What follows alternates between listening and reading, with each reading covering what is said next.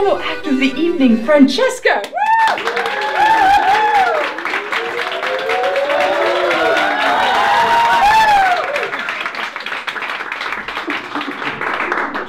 Hi, my name is Franziska. I live in Berlin and I love explaining the world to myself.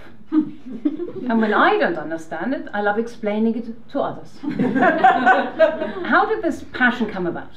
Well, I first did a history degree in Cambridge, so I own a few silly gowns, and I also know the answer to everything.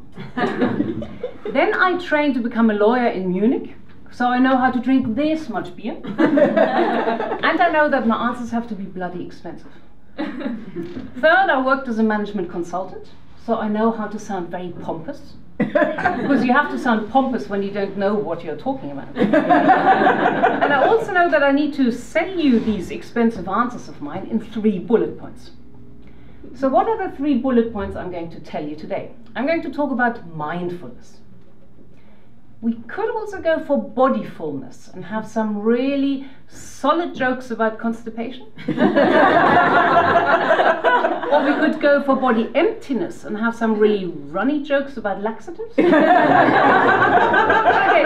I'll stick with mindfulness. So here are my 3 bullet points. First, everything you've heard about mindfulness, you're right. Second bullet point, everything you've heard about mindfulness, you're wrong. Third bullet point, what is this mindfulness anyway?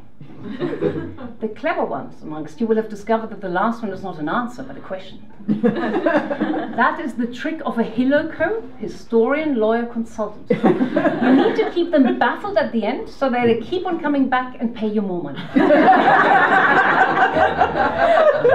First time I heard about mindfulness when I was reading a book about the plasticity of the brain. You know, that research which has proven that you can change and adapt your brain even after the amazingly ancient and decrepit age of 7. So I was trying to remodel my brain, but more importantly I was trying to remodel that of my husband. And his mother. So in this book it said you should always try and be in the here and now. I thought, doesn't sound too bad. I looked up and found myself in the S-Bahn of Berlin. Next to me, a guy was snogging his beer bottle and playing a shooter game on his mobile phone. Could it get worse? Well, the guy next to him was actually snogging the mobile phone and playing a shooter game with his beer bottle. So I thought I should choose to be in the here and now instead of a nice there and then. I wasn't convinced. So I read on. It said, if you learn how to meditate and be in the here and now, you strengthen your left prefrontal cortex against the amygdala. My left prefrontal cortex piped up and said, look, you know, I'm the only rational, calm part of your brain. And then you have this emotional, adrenaline-driven, ancient type of amygdala. Can you give me some ammunition against amygdala? And I thought, I very rarely hear from the rational part of my brain. So that, okay, I listen to that and I sign up. I sign up to this 8-week-long course. The first session, we did a 45-minute body scan, and I was furious. Why? There I'd been living for years, decades actually, and no one had bothered ever to tell me that I had a body. I mean, not any sort of body, but a real body, not the sort of one that I took to the gym ever so often. I sat on a bike, I was watching the television while the body was doing something, then I took it off the bike, I washed it, I dried it, I filled it with beer.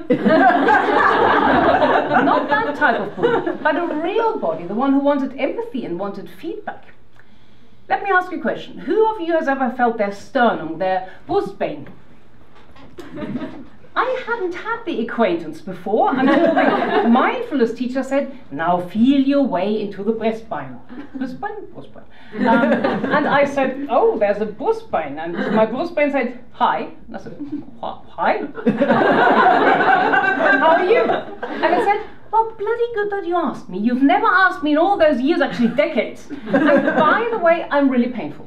So that was it. I met this body part for the very first time in my life, and it was painful. How ungrateful was that? So after the class had finished, I went to the mindfulness teacher and I said, look here, if this being in the here and now ends up being more painful than the there and then I think your mindfulness is rot and I don't want it. Thank you very much. The mindfulness teacher said, you just go home and do your homework. Sit with your sternum, your breastbone 6 times next week. I'm an obedient person. I'm German. And I had also paid for the whole course up front. Of course I went home and sat with my sternum for 6 times. And I discovered that I became good friends with my sternum. I discovered if you don't call something pain, it doesn't have to be painful. Don't tell those sadomaso people. That would really My prefrontal cortex was gearing itself up. It was calming down the amygdala. My stress levels were going lower. Until in the next class I sat next to a man who thought that breathing should be hard work. And we were focusing on our breath for 45 minutes. So after class I went up to the mindfulness teacher and I said, and the teacher said, Franziska, it's very normal. People get upset and irritated by other humans. I know this guru and he was enlightened once for 6 months until he spent time with his mother. So you just go home and sit with his breath, and actually with your breath as well, because that's a bit weird. He didn't actually say the last thing, but I discovered that my breath was actually a bit weird, because of course I went home, I'm obedient, I'm German, I sat with my breath, and I discovered I had these weird little sighs. So most likely the other guy had only been breathing so hard to cover my sigh. So what's happened since then? Since then I've been meditating, I'm very happy in the here and now. I have actually discovered that I have no answers. I still have the silly gowns from Cambridge. I've discovered that answers can be very inexpensive. I still have enough money to buy the beer though. And I've discovered that I can actually replace the bullet points by some very mindful, happy here and now sighs. And here I am now in Copenhagen, in the here and now, and all is well. But where's my luggage?